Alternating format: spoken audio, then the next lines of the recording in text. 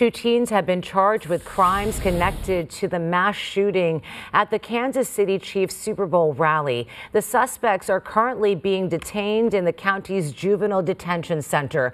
The shooting broke out in the downtown area Wednesday afternoon as festivities were wrapping up.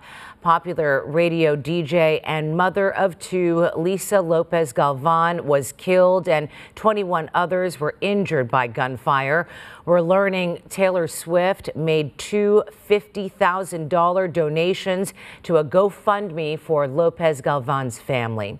And Kansas City Chiefs quarterback Patrick Mahomes and his wife Brittany visited two young victims of the shooting at Children's Mercy Hospital in Overland Park, Kansas. They met with the Reyes family's 8-year-old and 10-year-old daughters, who both suffered gunshot wounds to the leg. The family is related to Lisa Lopez Galvan.